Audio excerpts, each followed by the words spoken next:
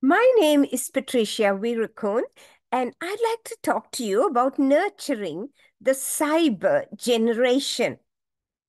The first thing to do is to learn who are this cyber generation we're talking about. These are what we also call the I gen. Have a look at that picture. Is there something strange about that? These are two kids who should be out there playing together, but they're sitting facing away on their devices. This is the move from the play-based childhood that we grew up in and the phone-based childhood of today. The Gen Zs, who are your teenagers born between 1995 and 2010, they grew up in a time when smartphones were introduced and they came of age in the iGen. Then we have the Gen Alphas. Gen Alphas born into the cyber world, born 2010 and after. We don't have a lot of information on the mental health of Gen Alphas, but we do on the Gen Zs.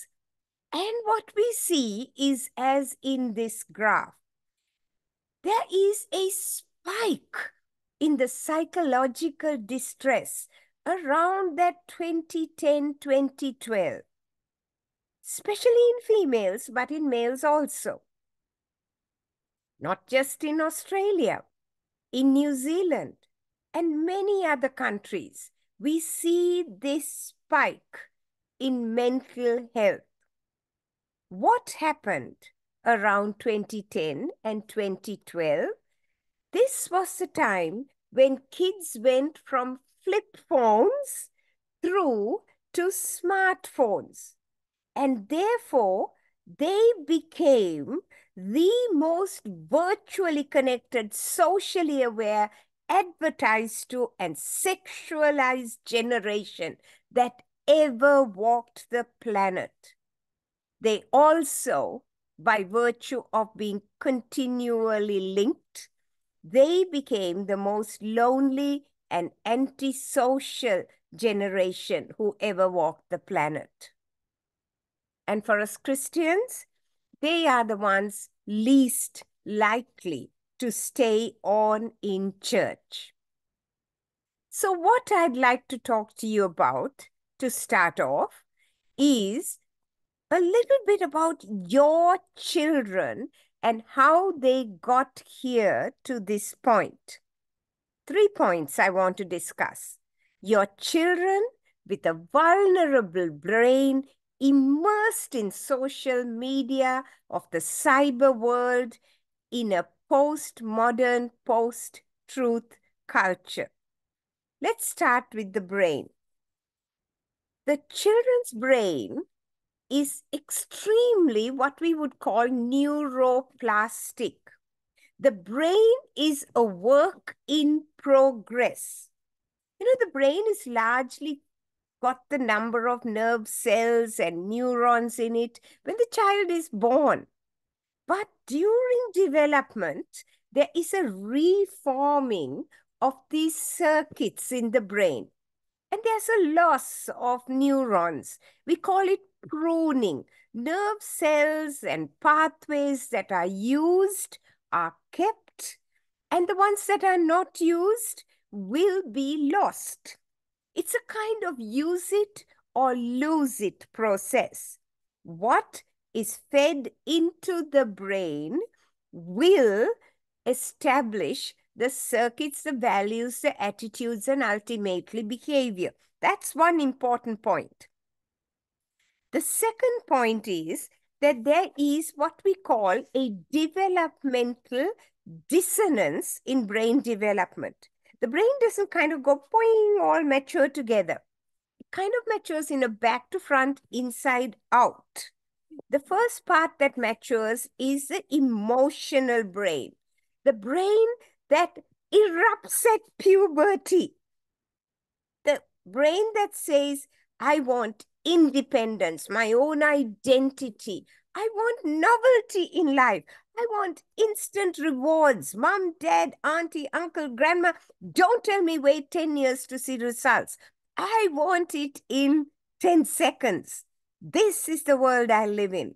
I want to take risks, especially when my friends are around. I want to do things that are exciting and get my friends' approval. I'll keep translating this to what's happening online. And of course, being puberty when the brain erupts, an interest in sex. Oh, that's all very good. What's the problem? The problem is that the part of the brain that is involved in decision making, the higher center, the control, this kind of prefrontal parietal lobe, doesn't mature till the mid 20s. So about 25 years old, and the control brain still developing. So what have we got? When a teenager is faced with a decision that is exciting and risky, and their friends are saying all doing it, and it becomes this social thing, the emotional brain takes over, not the thinking brain. We need to understand this first about our children. You know, Philippians 4:8 says, whatever is good and pure and honest and beautiful, think on these things. We call it neuroplasticity. What are the children feeding their brain? They are feeding their brain on social media. This is called the great rewiring of our time. Children's brains fed with just quick bites of information on social media, be it TikTok or YouTube or Instagram or social media platforms for chats like Reddit and Tumblr. What they get is quick fixes of what's called dopamine, the excitement chemical. It hijacks their brain chemistry. It provides them these quick fixes, and it manipulates appetites, the algorithms. Pick an interest. If you watch one porn video, you're going to get lots and lots and lots more, and very, very quickly. This is the way the children's interests are channeled. And this results in not being able to concentrate. So you have fragmentation of attention. Sit in class. You're more interested in what's on your smartphone. So you're not paying attention. And then you rush home. And if you're a boy, you get on your video and your video games. If you're a girl, you're seated with your smartphone, checking on who's done the latest thing. You're isolated. You're sedentary. You're leading a virtual life, unable to function in the face-to-face relationship. So what is happening? You are isolated from reality, resulting in anxiety, depression, low self-esteem, those things we looked at. And you are lost in this world of cyber fantasy, pornography, video games with avatars that draw you in and say, maybe you are an avatar. The ease of sexting and sharing explicit pictures, making children vulnerable to what is called sextortion. And watching the influencers on YouTube and TikTok and Instagram and wanting to be like them. Girls in a comparator culture, boys in the video games in a competitive culture, always finding that they're somehow falling short. And all these psychological problems that come out of them, cyberbullying, pornified behavior, all this, and finally, even addiction. And we can see that in the data. Data shows us that the association between heavy social media use and poor mental health. Just look at that. Girls more than boys. Boys too. The more time that is spent on the phone, the worse the mental health. And even more interesting, and that is that when you start a child early on a smartphone, the less psychologically fit they are in their 18 to 24 age group. So, measured around 18 to 24, kids who are given phones early in life are far less psychologically complete human beings. What does this tell us? It tells us about the danger of what kids are feeding their brain. Moving on.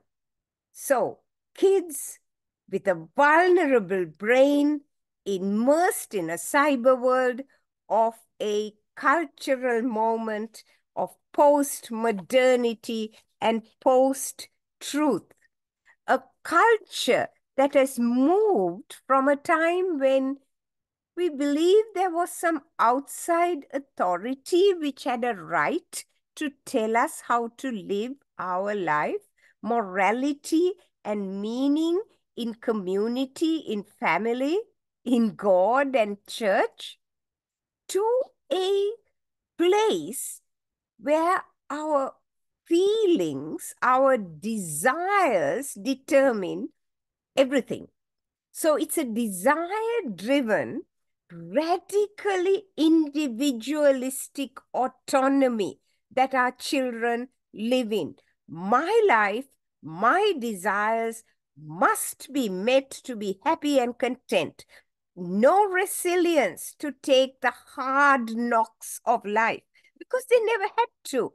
They were protected by their parents and grandparents. And so it is my right to get whatever I want, when I want it, as soon as I can, and social media is going to give it to me. So we have an aggressive selfishness where sex has become a commodity and it's just there. I'll use it like something from reject shop and throw it away. But it is also my identity. When I have nowhere else to look for identity, I look in to find out who I am. I find my sexuality, and that becomes my identity. And even my body becomes incidental and can be molded to my pleasure. What can you do? Encourage and empower parents to be the primary sex educators of their children. Yourself, be involved. Be that auntie, that uncle, that grandma, that grandpa who is a role model to the next generations to come. Where appropriate, listen. Be the one who the children come to and share your stories with them, your life, your problems, how you develop resilience. Now, when we go back to our churches, encourage your church to tackle the tough topics. And think. You can probably think of many, many other ways you can help the children. One way is to give the children a better narrative. You have the Word of God. You have the story. Tell the children God's good story from creation, Genesis chapter 2, when Adam and Eve brought together naked, no shame. Adam's excitement when he sees Eve, all the beauty of man and woman created in the image of God, male and female. Talk about the power and the place of sex. Talk about Revelation, where Christ and the church, his bride, come together. Talk about Song of Songs, where the woman sings, my love is as strong as death. Its jealousy unyielding as the grave. It burns like a blazing fire. Explain, this blazing fire has to be protected, not put out there to create a bushfire. Talk to them about 1 Corinthians 6 and how beautifully the body is represented as Christ's own body, the body that belongs to Jesus, the home of the Holy Spirit, and how to honor God with their body, give them a better identity, created by God, chosen and known by God. When King David wrote, "You knit me in my mother's womb," that beautiful knitting and known by God, redeemed and chosen to call God Abba, Father. Give the children the excitement of this. You have it. Now share it with the generations to come.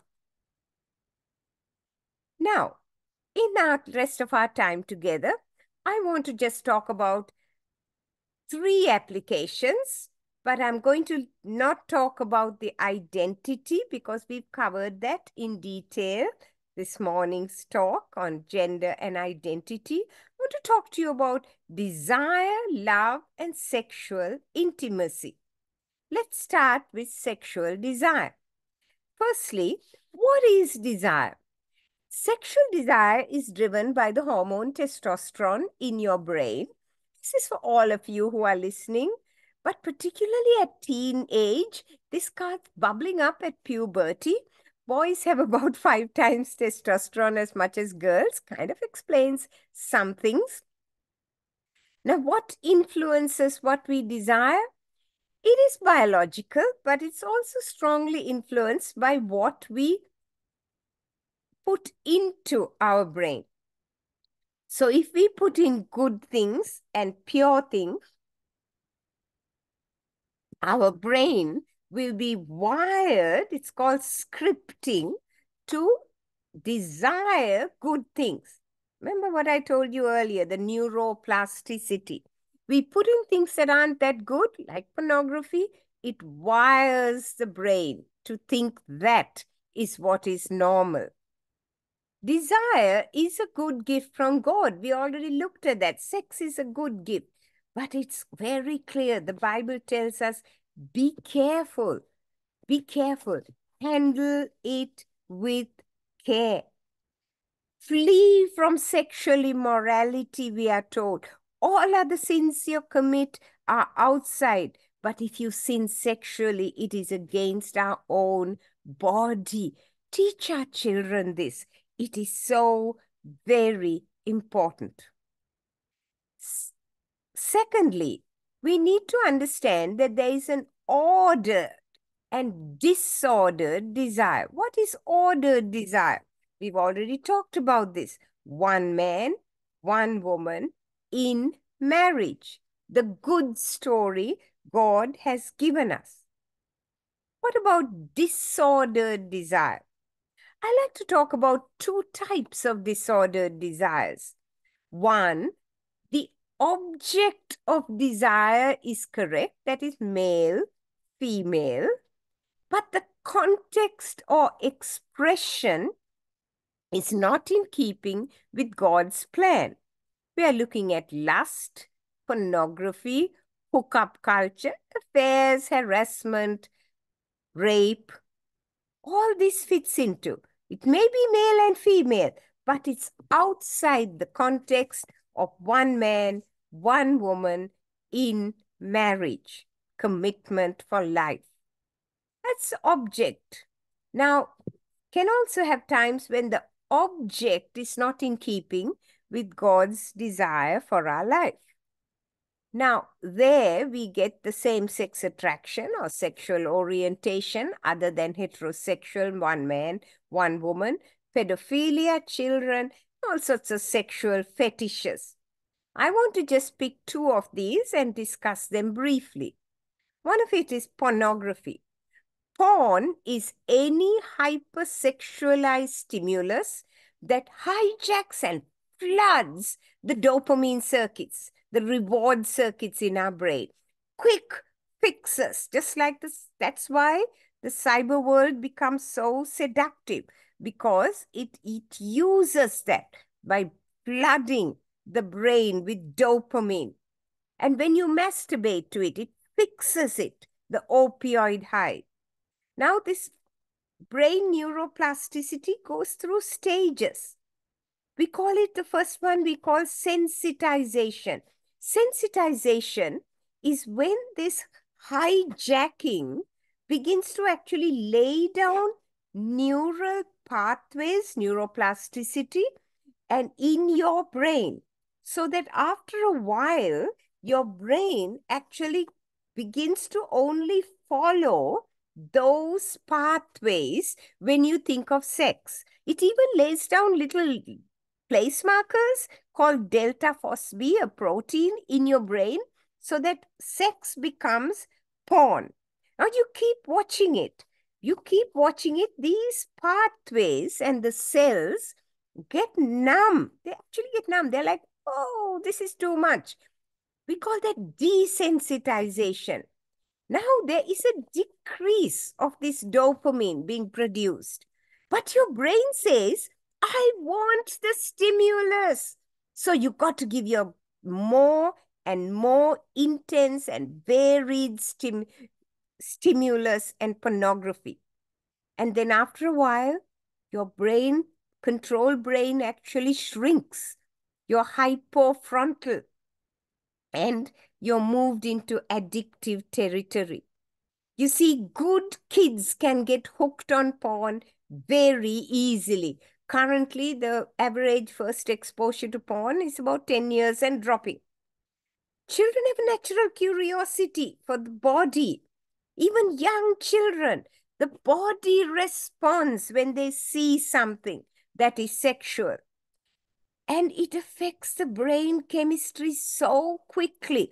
What do kids do? These are good kids who recognize this is not a good thing. They are shamed. They hide because they think I am bad because I'm doing this. And meanwhile, it is warping their attitudes and their relationship, and they're beginning to accept that porn is what is normal when it comes to sex. And they keep watching. What can you do? Talk and train. And if you can't do it, talk to the parents, talk to your pastors, set up these programs, talk to the children, teach them what to do. Teach them that if they see something, now this is little ones, if they see something with people without clothes or doing something that makes them feel uncomfortable, just say, this is not good. No, run away, don't stay, because your brain can get sucked in so easily. And always talk to someone. The debriefing is extremely important. Say no, run away, talk to someone. Put technology to work for you. Set filters, accountability software. There's lots of good software out there. And very importantly, follow it up. It's not a one-off. Keep talking to the children. And be prepared to deal with the problems if they arise. Because good kids can get sucked into porn. That's one thing. The right object, wrong context. What about the wrong object? I just want to talk about sexual orientation. For those of you who were there for the morning talk on gender and identity, we mentioned this, but I just want to run over it again. Sexual orientation is a feeling of attraction. It can be gay, les, bisexual, asexual, which means I basically don't feel any sexual attraction, which is kind of not fit in here, but never mind. And pansexual, which means I'm attracted to all sexes and all genders and basically anyone. Now, there's one very important thing we got to teach our children. Feelings are just that, a feeling. Physiology at teenage happens. Let me explain this. Children are confused that if you care deeply for someone, affection, love, you must be same-sex attracted, les or gay. I have children come and tell me, I really love my bestie. I guess I'm a lesbian. Wrong. You have a good friend. That's called friendship. At teenage, your response is very quick, the sexual response. And especially for boys, erections, even when not sexual, happen. So just because a boy feels an erection when he's with another boy, does not mean he is gay. Erotic attraction is sexual desire, but it is a feeling. Teach children that feelings happen. Behavior, actually, be it sexual or something else. I mean, I feel hungry. Am I going to gourmandize by eating the whole of chocolate cake at evening tea? No. Maybe. But the reality is that behavior of sexual intimacy is always a choice.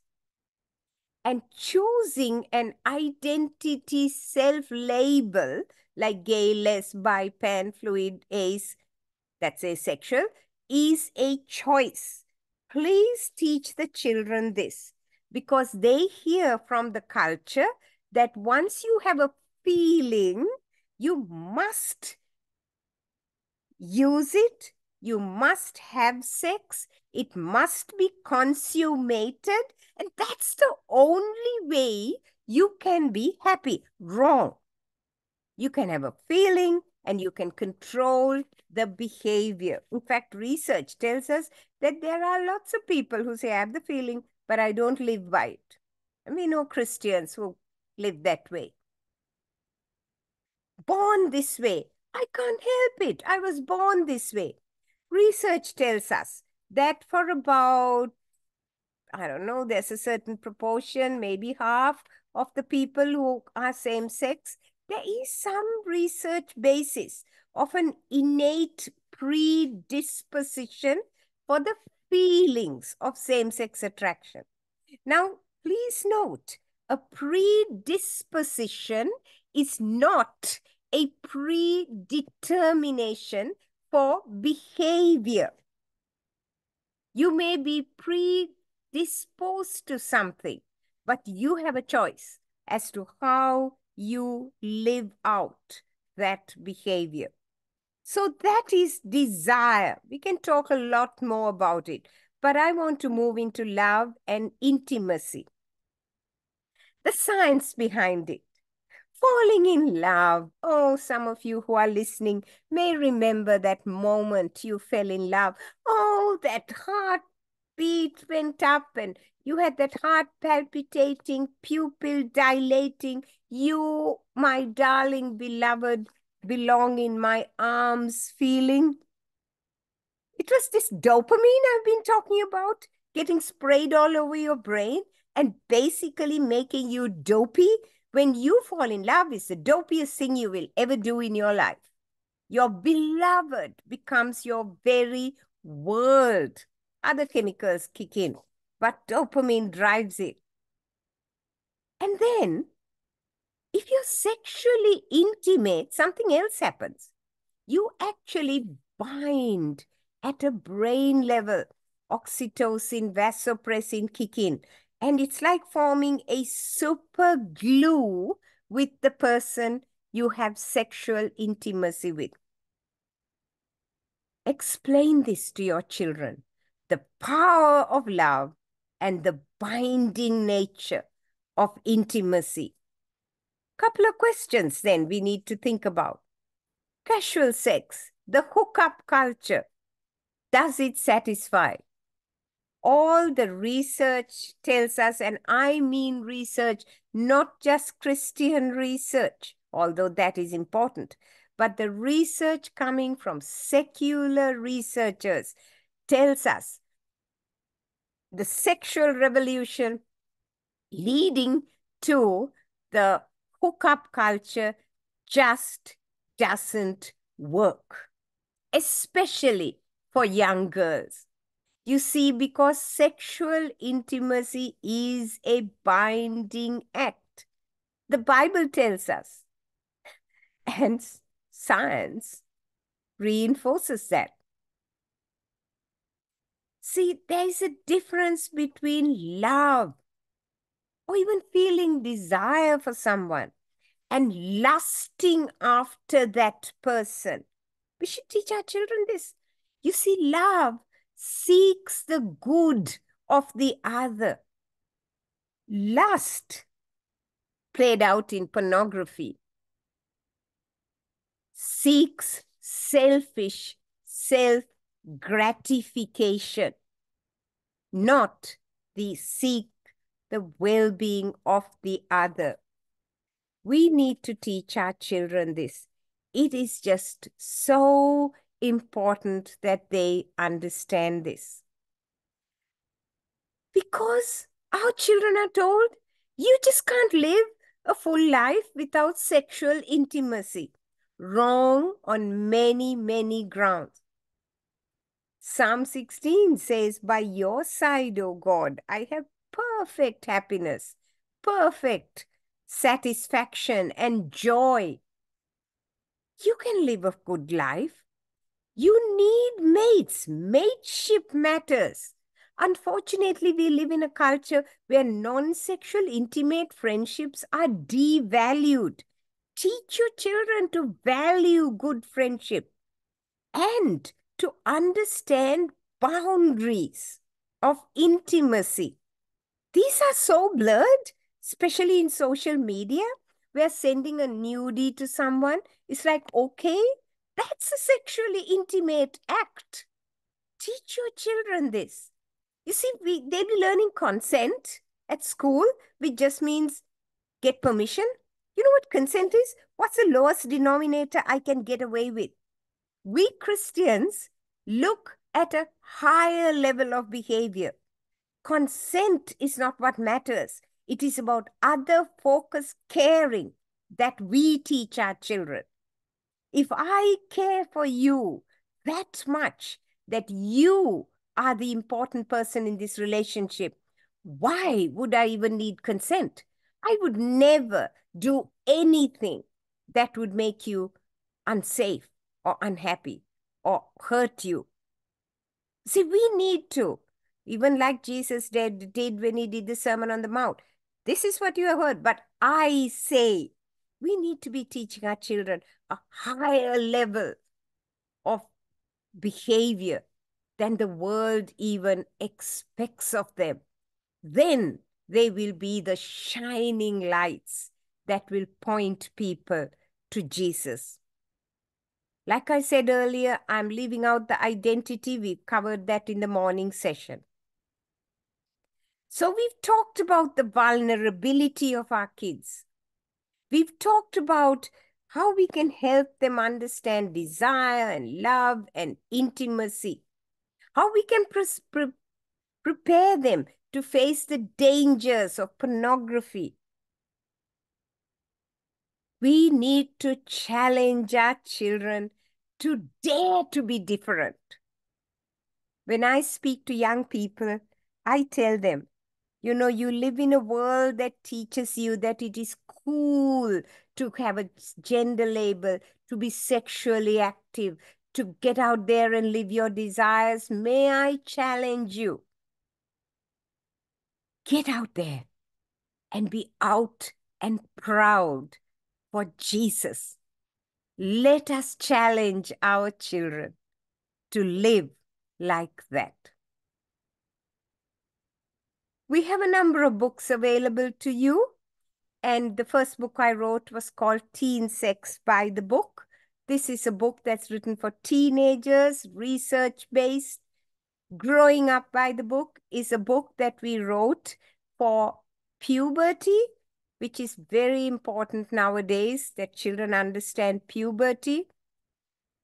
The Birds and Bees is for primary schoolers, for parents to read with their primary school kids. You and Me is for preschoolers. Birds and Bees for primary schoolers. Talking Sex is like a parent's how-to. And of course, the Gender Revolution is to talk about gender. Because I have so much of time on my hands, I also write novels. You can find those linked at my website, or all of them are available on Amazon. Thank you. This is what I wanted to share with you today. But I just want to leave you with one message before I finish. And that is for your churches, if they wish to enroll in a short course of 2 sessions that I am offering with Sandy Galea of KidsWise, you can go to KidsWise Equip, or if you want to just scan that QR code right now, or get in touch with me, I'm happy to send it. We have 2 sessions on 2 days, one at the end of May and middle of June. And you are happy to, I'm happy for you to take that to your churches and invite people to enroll. It's completely online and it's extremely cheap. I can't remember how much. Thank you for allowing me to address you today. And I hope this talk has been of some use to every one of you.